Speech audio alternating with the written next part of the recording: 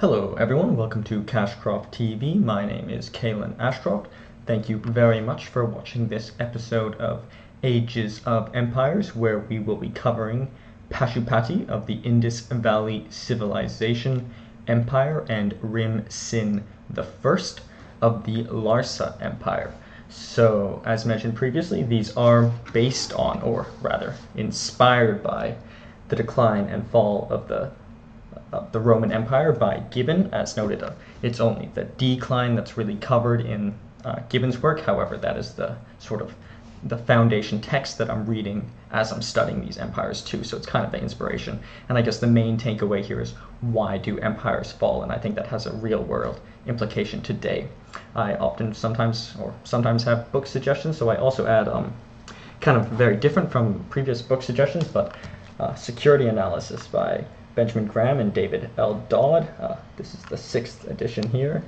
I'm also, I guess, one of my other passions besides history and philosophy and such is finance, and this is one of the older textbooks, and I do have an affinity towards classics and older books, so this is the one, I guess, for one interested in interested in investing now. Probably start with The Intelligent Investor by the same authors. That's Benjamin Graham and David L. Dodd. However, there's also like Beating the Street and those other such books, but even those are even a little bit dated too. But nonetheless, I think it's a foundational textbook that I think one who really wants to advance their understanding of finance, it's a good book or a phenomenal book to look into. And I think Warren Buffett really bases much of his investment philosophy off this, and I think many of the principles still apply today.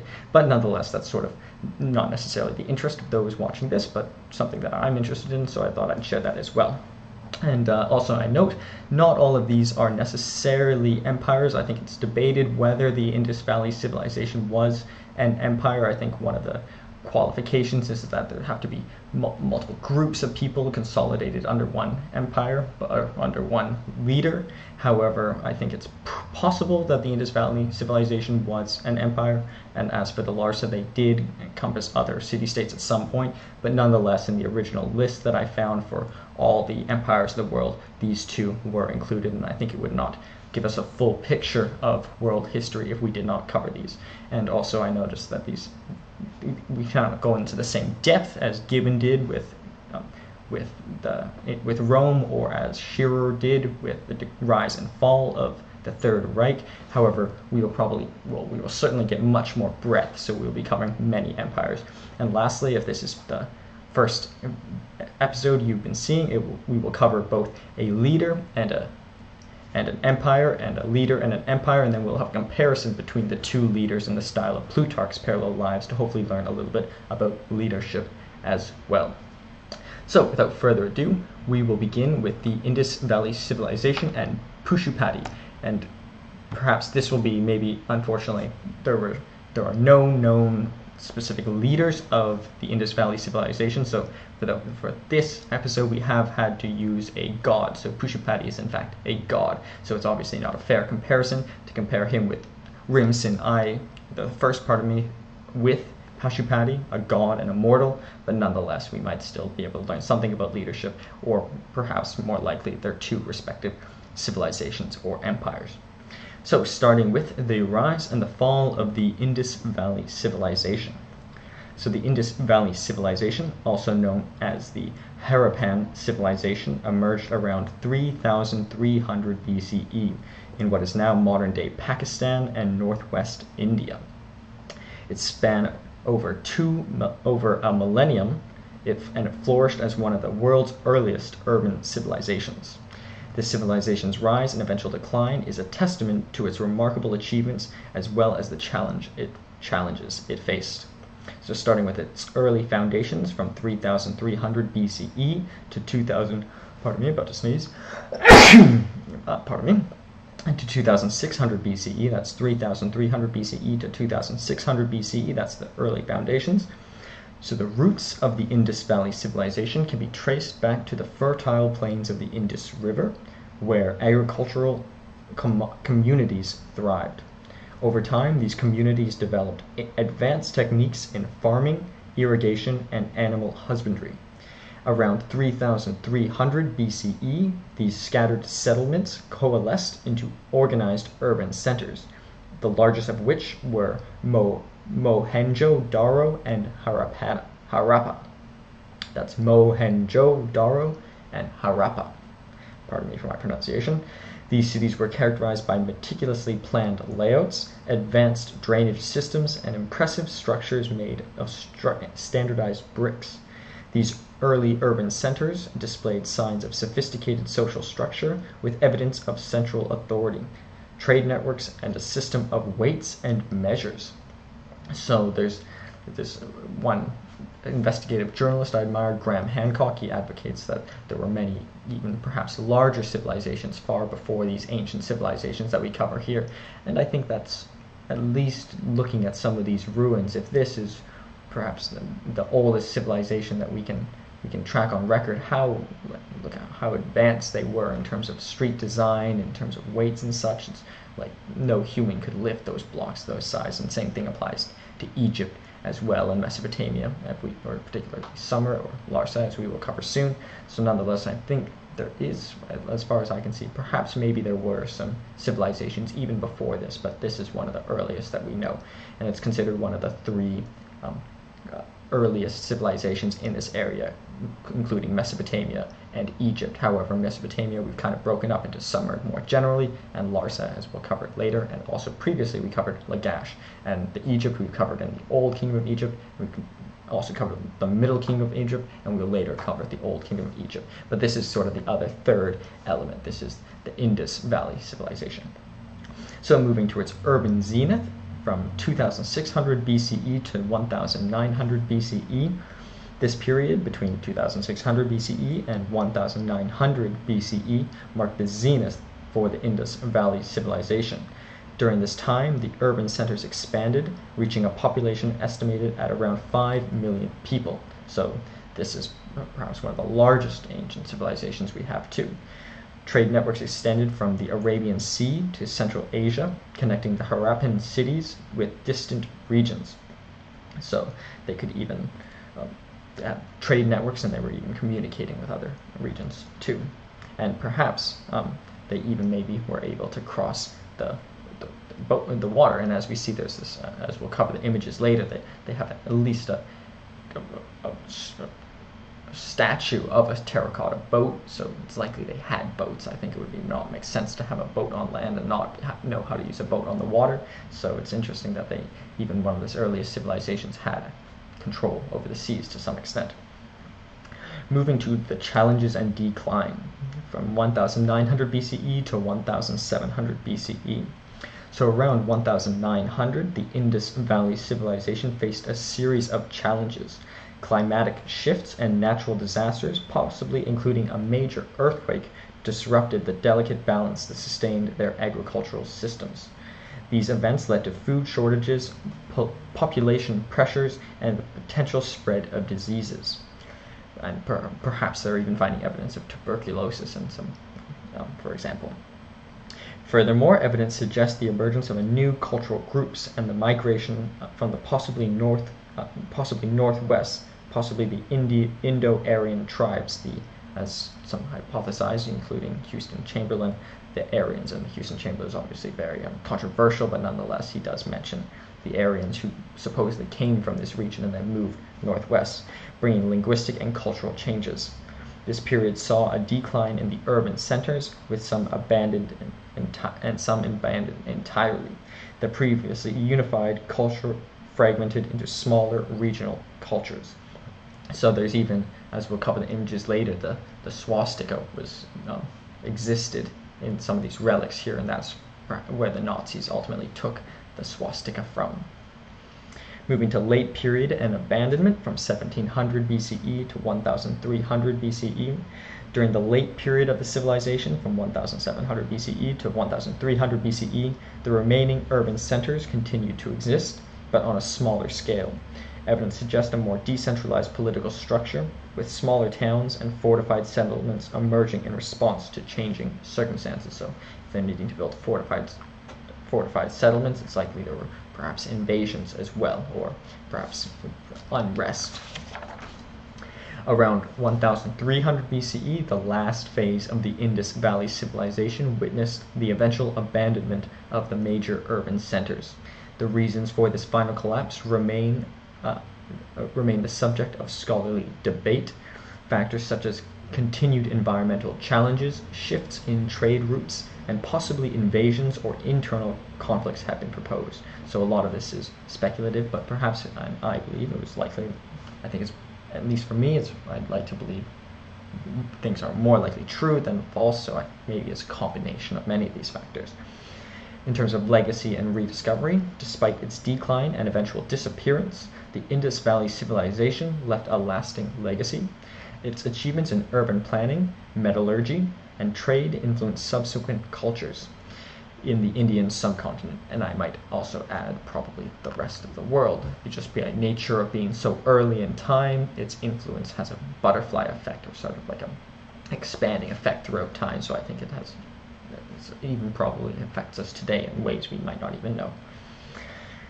The subcontinent. The script, though undeciphered, the Indus Valley script continues to be a subject of scholarly interest, so anyone interested in languages, which I am myself, I study languages, a little bit of languages every day, and maybe I'll not go on too much of a tangent, but I write sort of just lines, and just 33 lines every day, just of one sentence translated, and yeah, it's just a little thing to do every day, and I think after 50 years it might amalgamate in some sort of memorization. But nonetheless, I am fascinated in ancient languages, but this is a challenge that perhaps I propose to someone who might be watching or listening to this, that the script, the Indus Valley script, has still yet to be deciphered. So unlike the Egyptian hieroglyphs were cracked the code through what's called the Rosetta Stone, which is in the British Museum, this code,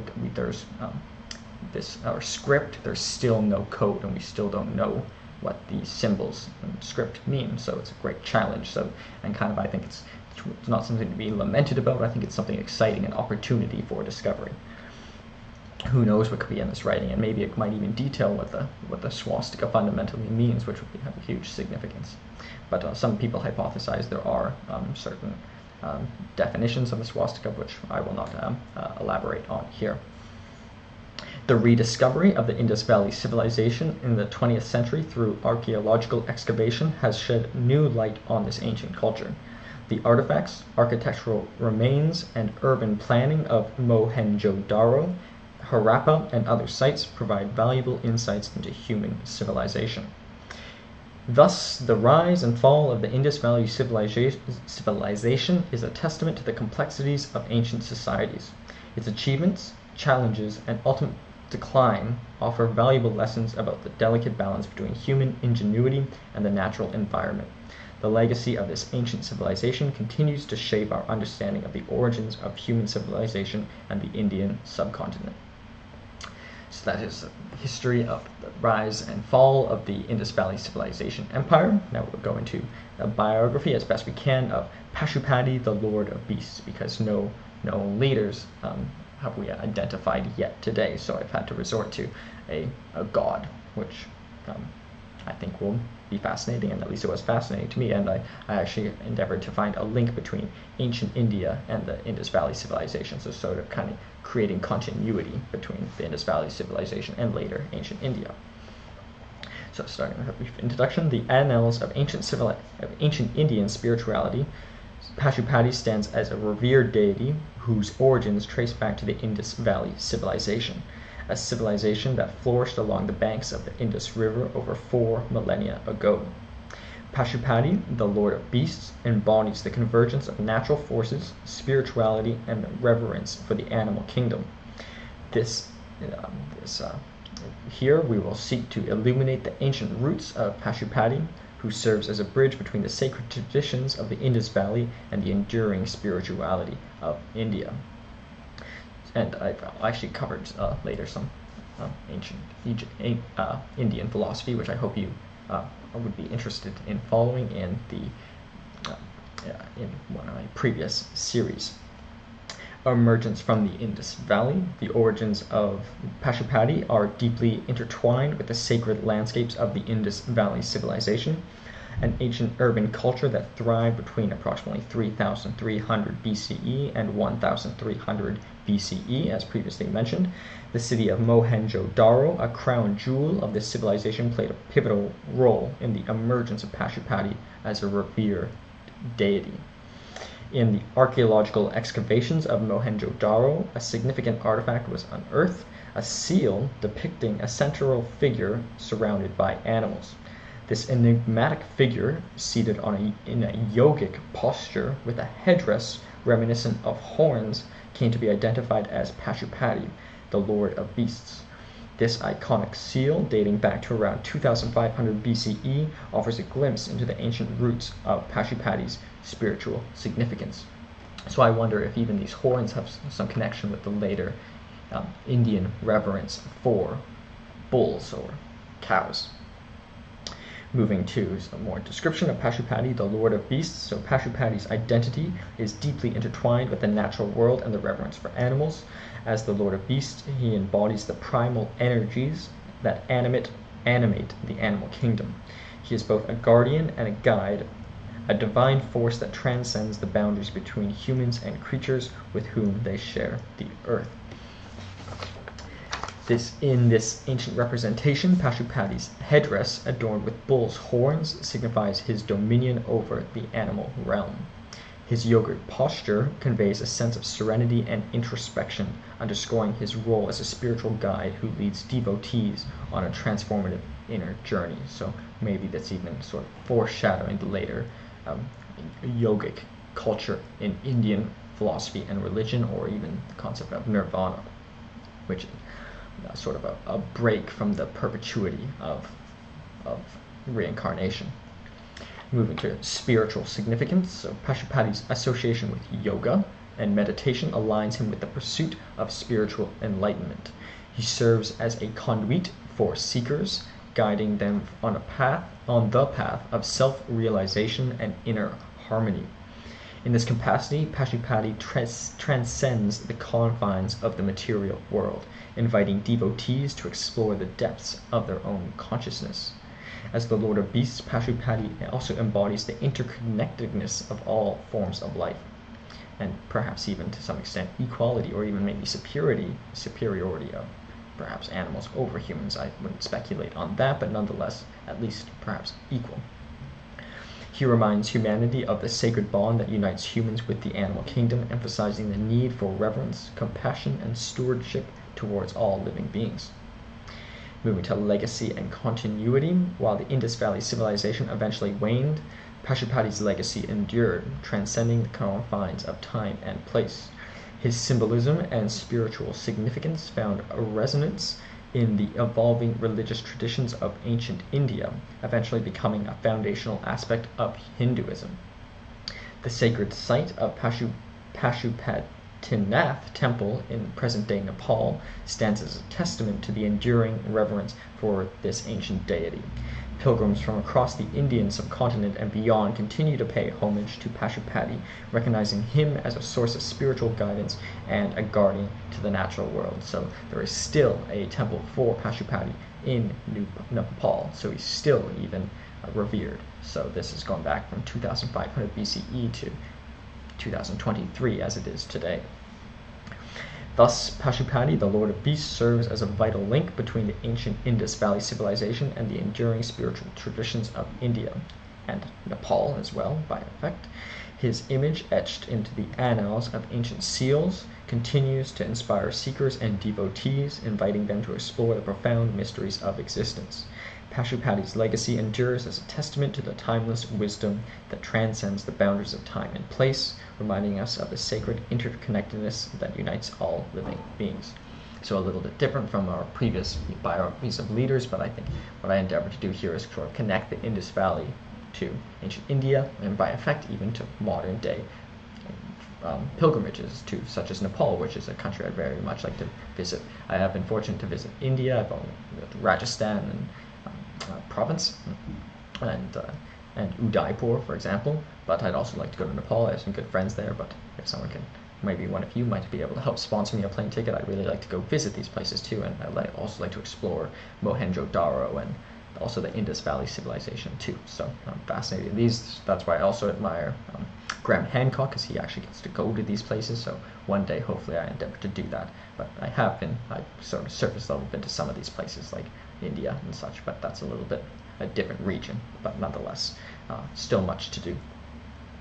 So that is Pashupati and the Indus Valley civilization. We'll talk a bit more about Pashupati in comparison with Rim-Sîn the first, or Rim-Sîn, I think it's pronounced. But first we'll go through the content of the slide here. So in the top left we have an image of Pashupati. It's hard to depict where exactly his horns are, but supposedly this is him. There are other images where his horns are maybe more clear, but this is supposedly him, Pashupati, the Lord of Beasts. We have here that the Indus Valley civilization was the most widespread and populous ancient civilization. So if it did get up to 5 million, it was even larger than the peak of ancient Egypt, so the largest. But I maybe argue that maybe at no time were they completely amalgamated under the rule of one city or one leader, so maybe it wasn't necessarily an empire, but they were sufficiently connected to call it one unit for our purposes. In terms of information, we have significant god, Pashupati, empire, Indus Valley civilization, period, circa 3300 to circa 1300 BCE, million square kilometers, 0.3, million square miles, 0.12, therefore percent of the world, excluding Antarctica, is 0.22%, which doesn't sound like a lot, but it's really quite significant, considering a lot of the world was either uninhabited or uninhabitable at that time. Or largest and most prominent cities, Harappa and Mohenjo-Daro, which perhaps one of them was a capital city, hard to determine. I'd like to think that maybe it was an empire at some point, or at least had some sort of centralized authority.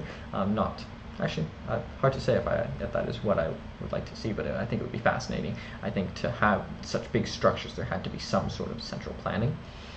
In terms of government, it was either perhaps a centralized authority or perhaps some governing body, and it's uncertain whether there was a monarch. Common language was the Indus script, which is still yet undeciphered, so if someone might be able to decipher that, that would be a great achievement and would put someone in the history books for probably eternity, hopefully. So that's a challenge that I pose to you. Religion, ancient, pardon me, it should not be ancient Egyptian, should be ancient Indus Valley civilization. So that's, pardon me, I forgot to delete that from the previous one, but that is, and probably animate, or perhaps even worshipping animals as well. Population, either 1 to 5 million. I think it's possible that it reached all the way up to 5 million according to some sources. So perhaps the most populous ancient civilization as well. In terms of other images, in the top right we have a map of where the Indus Valley civilization took place or existed, particularly in its zenith, so all the way up to the coast, and it's very large. You can see there's Mohenjo-Daro about in the center, and Harappa sort of up to the northeast a little bit more. To the top left, but to the right of Pashupati, we have Mohenjo-Daro, so you can see here how sophisticated their architecture was. To the right, we have the Great Hall in Harappa, also very sophisticated. I think there's, as we said, one of the causes of the decline was perhaps an earthquake, and I imagine perhaps there's evidence of earthquake damage on some of these sites. Below that, we have some votive images or toys, so either some sacred images to perhaps some deity or toys for children. To the right, we have the swastikas, which is sort of perhaps pseudoscience from Houston Chamberlain and Gobineau said these Aryans came from this area and then moved up northeast, supposedly some light people, and there's these swastikas, and the swastikas we can speculate as to what they mean, but nonetheless I think at this time they were certainly, the Indus Valley civilization was certainly more peaceful than the Third Reich. I would hope. And to the right we have a bull terracotta boat, so evidence that firstly that they could perhaps go on the water. Below bottom left we have boats and birds, which the hypothesis here is that on using the boats they would use birds perhaps to direct their travel, or maybe the birds were star constellations, I might hypothesize too. But nonetheless, they had some sort of navigation systems, and once again, evidence that they were seafaring. To the right, we have Harappan weights, which is something very sophisticated to have in 3,000, maybe as far back as 3,300 BCE, having a weighting system, which I think would have been very helpful to, on a larger scale, to even manufacture or create such large architectural projects. To the right, we have some symbols in the Indus script that sit above the Dol La Vira gate in Indus characters, so if anyone might be able to decipher that, that is a significant achievement in waiting to be undiscovered. So good luck to anyone interested. So without further ado, we'll move to I believe it's Rim-Sîn. I think, for example, in French, the circumflex, like abîme, abyss, so Rim-Sîn, perhaps the first and the Larsa Empire. So I'll call it Rim-Sîn, but I might make an error and call it Rim-Sîn again. But I think it's Rim-Sîn, the first and the Larsa Empire. So starting with the rise and fall of the Larsa Empire. So the Larsa Empire is a prominent ancient Mesopotamian civilization and emerged as a regional power in the late 3rd millennium BCE. Its history is marked by a complex interplay of political, cultural, and legal developments, ultimately shaping its rise and eventual decline. Starting with its origins in the early ascendancy, circa 2025 to 1850 BCE. So the Larsa Empire's origins can be traced to a period of transition in ancient Mesopotamia around 2025 BCE. As the the third dynasty declined, the city of Larsa seized the opportunity to assert its influence. So the dynasty was another dynasty in Mesopotamia. We've also previously covered Lagash, which is another city-state that rose to prominence in the Sumer region, and we've also covered Sumer more generally. Under earlier rulers, Larsa gradually expanded its territorial reach through strategic alliances and military campaigns, establishing itself as a significant player in the region. So if it became sort of encompassed multi-groups, I think it's safe to say it was likely an empire. Moving to the reign of Gungunum, I believe, circa 1932 to 1906 BCE, circa on the later date as well. So one of the pivotal figures in Larsa's early history was Gungunum, who ascended to power in 1932 BCE. His reign was marked by consolidation and expansion, as he successfully campaigned against neighboring city-states and secured alliances. So twofold successful, both through war but also through alliances, but I think alliances are made easier as one achieves many military successes. Gungunum's administrative reforms and policies aimed at economic stability and laid the foundation for Larsa's future growth. Moving to legal and administrative innovations, one of the unique features of the Larsa Empire was its emphasis on legal and administrative reforms. Though not as renowned as the Code of Hammurabi, the Larsa rulers implemented their own legal codes and systems.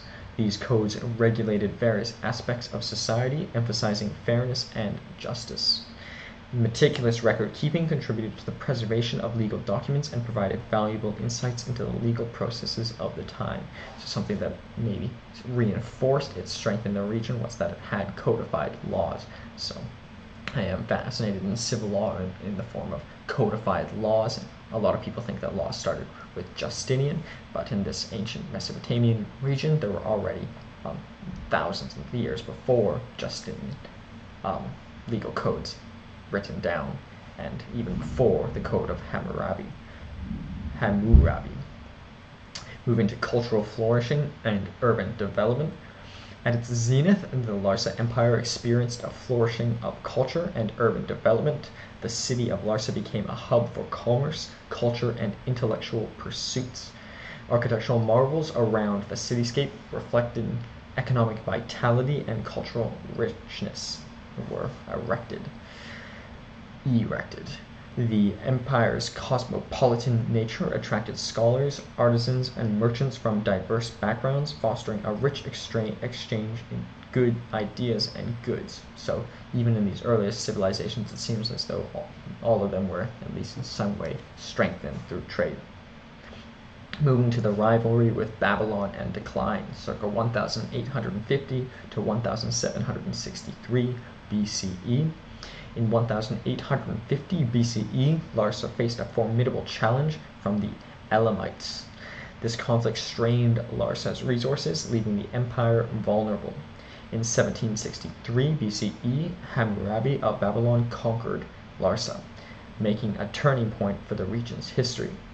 The integration into the Babylonian Empire signaled the end of Larsa's independent rule. We'll eventually cover the Babylonian Empire. Moving to legacy and influence, while the Larsa Empire ceased to exist as an independent entity, its legacy endured through the subsequent centuries. The legal reforms, cultural achievements, and architectural innovations left a lasting mark on the ancient Near East. And as I said, once again, through butterfly effect, I think it also even has effects to today, if not only in terms of law and codification. But I say many other ways too, perhaps that we don't even know. And surely that we don't even know. Elements of Larsa's contributions to Mesopotamian civilization endured, influencing subsequent legal systems, architectural styles, and cultural practices. Directly on the Babylonian Empire, but even all the others that fall around in neighboring regions as well that were not conquered by the Babylonian Empire, and the successors to the Babylonian Empire too. Thus, the rise and fall of the Larsa Empire represent a dynamic chapter in the annals of ancient Mesopotamian history. From its humble origins to its zenith as a regional powerhouse, Larsa's trajectory was shaped by a myriad of factors, including political maneuvering, military conquests, cultural achievements, and legal innovations. Ultimately, its integration into the Babylonian Empire signaled the end of an era, but the legacy of Larsa's contributions to Mesopotamian civilization endured, leaving an indelible mark on the historical tapestry of the ancient Near East. So, that is the history of the rise and fall of the Larsa Empire. We will now move to a biography of Rim-Sîn I. So, it's possible that thought that a biography of Gungunam could also be merited. However, we did cover a bit of Gungunam, and he was predominantly through military conquests and such. So there's, I think, a little bit more straightforward, and supposedly some sources that I've gone through recommend that Rim-Sîn I is probably the most significant leader in the Larsa Empire. So, Rim-Sîn I, also known as Rim-Sîn or Rim-Sîn the Great, was a towering figure in the history of the ancient Near East. For the purpose of smoothness, I will just say Rim-Sîn rather than the first every time, but I'm referring to the first one. And he's also referred to Rim-Sîn the Great, but less commonly, I know, for a previous video, I did Yi the Great, but here, like for example, his formal page on Wikipedia is just Rim-Sîn the First, not Rim-Sîn the Great, but he's also considered the Great by many. So, and therefore, it's not Gungunam the Great, but Rim-Sîn the First gets that title of the Great. So I think it also merits him having a biography of him. So he ascended to power in the city-state of Larsa during the early 18th century BCE, a time when the region was marked by political turmoil and shifting power dynamics. Rim-Sîn's visionary leadership and administrative acumen would propel the Larsa Empire to unprecedented heights, leaving an unparalleled mark on the annals of Mesopotamian history. So starting with his early life and rise to power, the exact details of Rim-Sîn's early life and lineage are shrouded in the mists of time, but it is believed that he was born into a noble family of Larsa, a prominent city-state located in the southern reaches of ancient Mesopotamia, as previously covered. As a young man, Rim-Sîn displayed remarkable intelligence and an innate understanding of statecraft, qualities that would serve him well in the turbulent years that lay ahead. Rim-Sîn's rise to power was marked by a combination of strategic alliances and shrewd political maneuvering. He ascended to the throne around 1822 BCE, a pivotal moment in the history of Larsa. The empire was at a crossroads, facing external threats and internal divisions. Rim-Sîn's ascension heralded a new era characterized by his unwavering commitment to uniting and strengthening the empire. So unlike sort of other leaders who, like for example in Egypt, some of the leaders we covered, or at least the former, in the Old Kingdom of Egypt, we covered the one who was at the pinnacle, who created the Great Pyramids, for example. But here he was actually one who created a turnaround, which is, maybe it's more difficult to create a turnaround in a trajectory.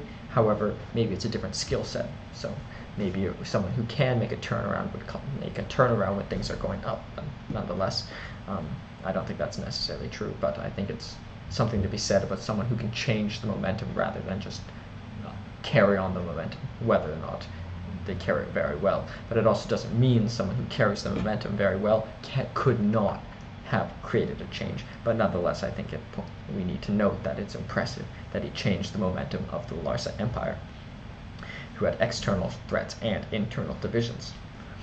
Moving to his consolidation of power. So from the moment he took the reins of power, Rim-Sîn displayed a keen understanding of the need for centralization and efficient governance.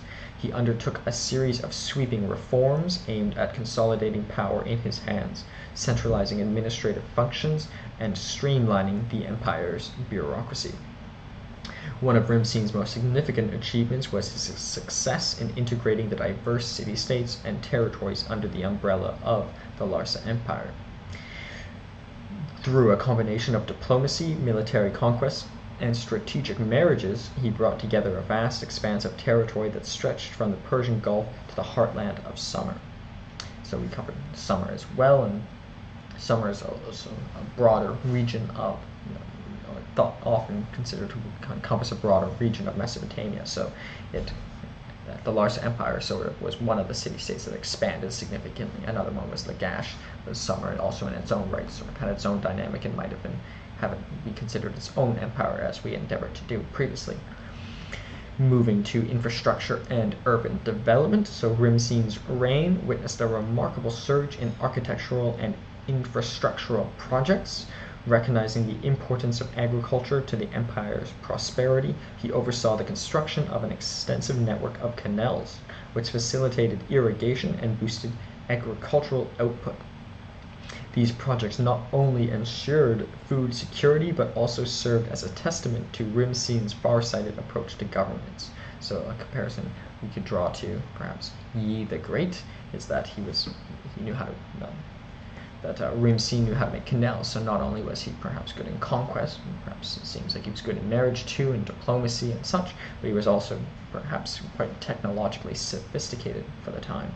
Or perhaps he had perhaps a sidekick who did all the work, who knows, but nonetheless it's under his umbrella, and nonetheless he has the credit for it. The city of Larsa, Rim-Sîn's power base, underwent a dramatic transformation under his leadership. Majestic temples, palaces, and administrative buildings rose to dominate the cityscape, showcasing the empire's cultural and economic vitality. As I always note previously, is that not only creating big structures creates pride within the people, but also perhaps fear from opposing forces. These architectural marvels stand as an enduring testament to Rim-Sîn's vision for a flourishing Larsa. Moving to military campaigns and territorial expansion. So Rim-Sîn's prowess as a military strategist was instrumental in the expansion and consolidation of the Larsa Empire. He led his armies to numerous victories, securing the empire's borders and subduing rival city-states. His military campaigns extended the empire's influence over vast territories, from the alluvial plains of southern Mesopotamia to the foothills of the Zagros Mountains.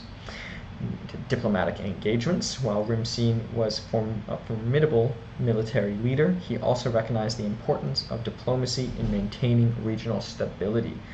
He forged strategic alliances with neighboring empires such as Babylon and Elam, creating a web of relationships that contributed to the empire's security and economic prosperity. So while he was making alliances with Babylon, he would eventually come to take over. Moving to his role and title. Moving to cultural flourishing, Rim-Sîn's reign was marked by a cultural renaissance that left an unparalleled mark on the empire's identity. Literature, mathematics, and astronomy flourished under his patronage. So something given notes is that not only were the empires good at creating great structures and aqueducts themselves, but they also had patronage, and they also sort of had other people creating great structures as well. So patronage is an important part of leadership, as we're starting to see. The empire's scholars and scribes made significant advancements in various fields, contributing to the intellectual legacy of the ancient Near East. Moving to legal and administrative systems, Rim-Sîn was a pioneer in the codification of legal and administrative systems, perhaps one of the first in the world had ever seen. Maybe there were many before, maybe Graham Hancock is correct, and there were many civilizations before the last ice age. Who knows? But as far as we know, this is one of the earliest legal systems, and Rim-Sîn was one of the leaders in causing this. He recognized the need for clear and standardized laws to ensure justice and maintain social order. His legal code, known as the Code of Rim-Sîn, provided a framework for governance that influenced subsequent legal systems in the region. Moving to challenges and legacy, in the latter years of Rim-Sîn's reign, the empire faced a series of challenges, including external threats and internal dissent. These pressures, coupled with the complexities of governing a vast and diverse empire, tested Rim-Sîn's leadership. Nevertheless, his enduring legacy as a visionary ruler and empire builder remains a testament to his remarkable achievements. Rim-Sîn's death, circa around 1763, marked the end of an era. His successors would face the daunting task of preserving and expanding the empire he had built.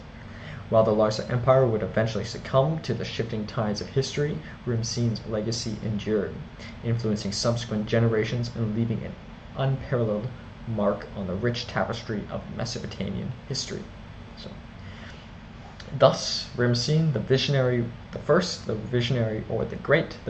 ruler of Larsa, stands as a towering figure in the annals of ancient Mesopotamian history. His reign was marked by a rare combination of military prowess, administrative acumen, and cultural patronage. Through his strategic vision and unwavering commitment to the prosperity of the Larsa Empire, Rim-Sîn left an enduring legacy that continues to resonate through the corridors of time. His contributions to the fields of governance, infrastructure, and culture serve as a testament to the enduring impact of great leaders on the course of human history.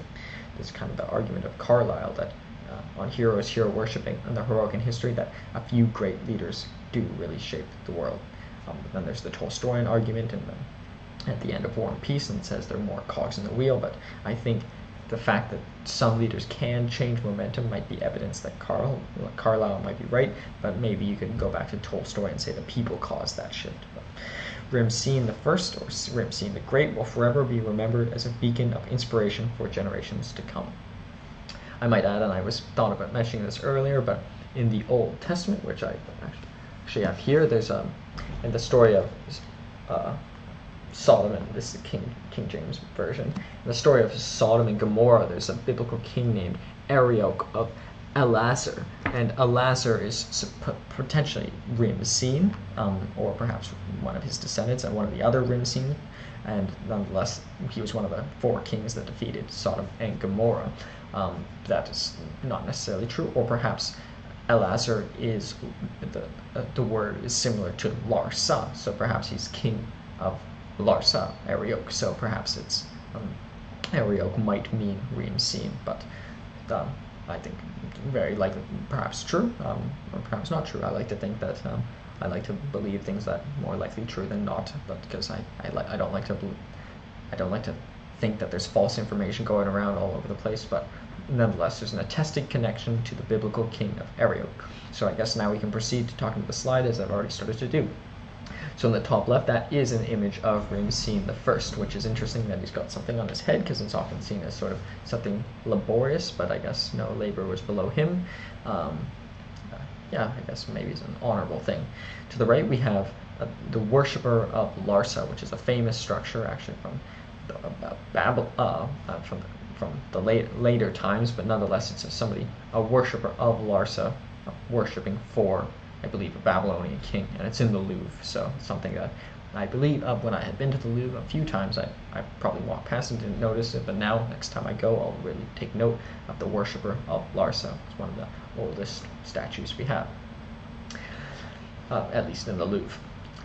In terms of facts here, we have significant leader, Rim-Sîn I, Empire, Larsa, period circa 2025 to circa 1763 BCE, million square kilometers, 0.10 million square miles, 0.04% of the world, 0.07%. So a little bit on the smaller side, but maybe it's even larger. Maybe they did encompass more city-states, and to what extent its influence expanded beyond its region is hard to say, but nonetheless it influenced, for example, Babylon, the Babylonian Empire, which eventually conquered it.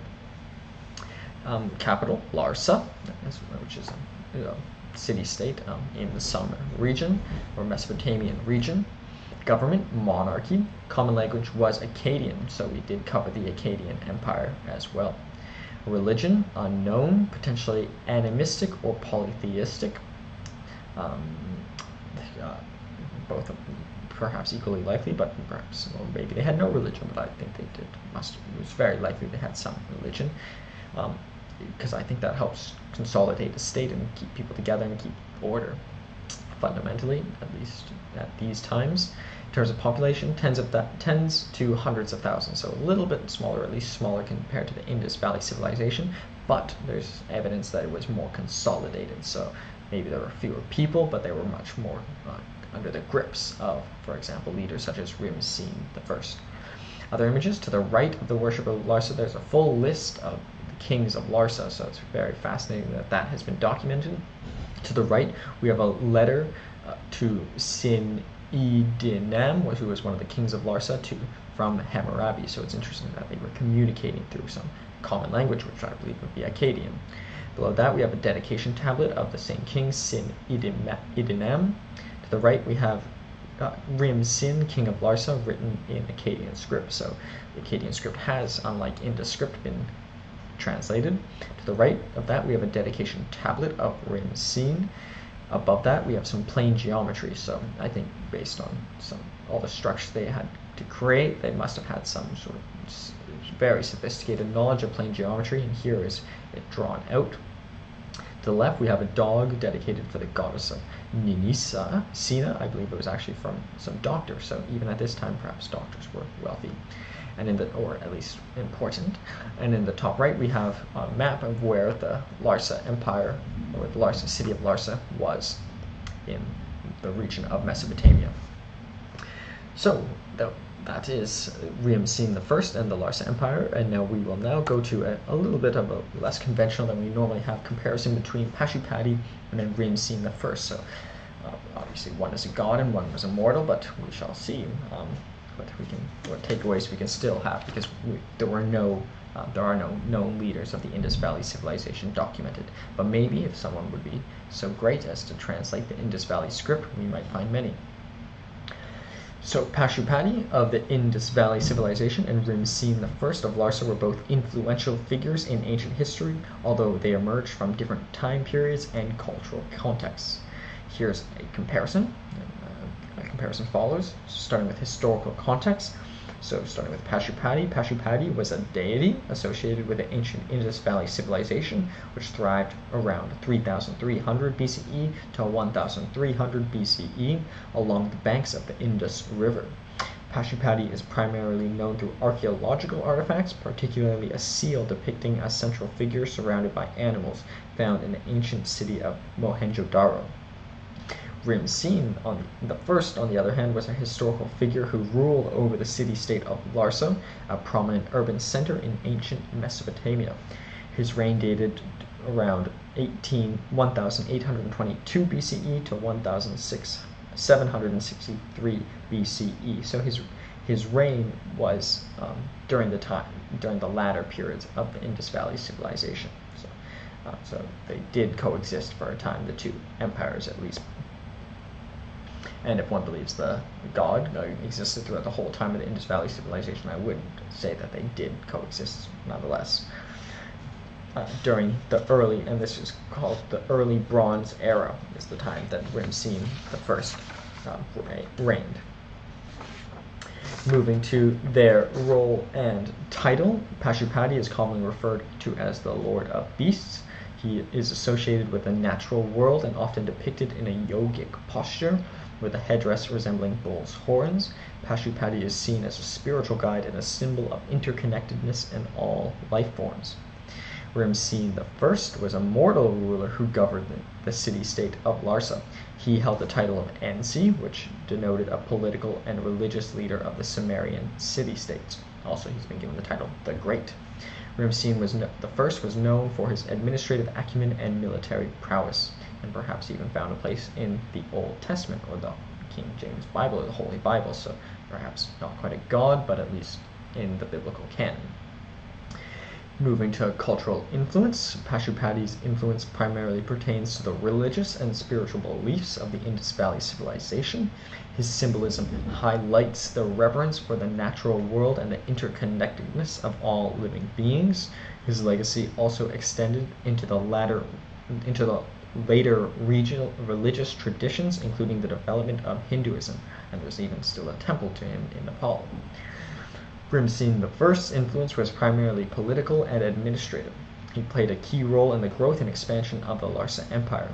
His reign contributed to the cultural and economic vitality of the region. But perhaps Pashupati also contributed to the cultural and economic vitality of the region, perhaps in different ways. In terms of their legacy, Pashupati's legacy endures in the continued reverence for his symbolism, particularly in Hinduism. He is often associated with Lord Shiva, one of the principal deities in Hinduism, who embodies various aspects of divinity, including creation, destruction, and meditation. As for Rim-Sîn I, his legacy is primarily historical. His reign is remembered for its administrative accomplishments and territorial expansions during the Larsa Empire, as well as legal reforms and legal codification. His achievements contributed to the broader historical narrative of ancient Mesopotamia. Thus, Pashupati and Rim-Sîn I represent different aspects of ancient history. Pashupati is a deity associated with spiritual and religious beliefs, while Rim-Sîn I was a mortal ruler for his political and administrative prowess. Their influence and legacy have resonated through time, leaving their marks on the cultural and historical narratives of their respective civilizations. So that is sort of the best sort of Plutarch's Lives type comparison we could have between a mortal and a immortal. But I hope maybe we learned a little bit more about both of them and a bit more about both of the respective empires. So thank you very much for the support, and I hope you continue to support as well. So thank you very much.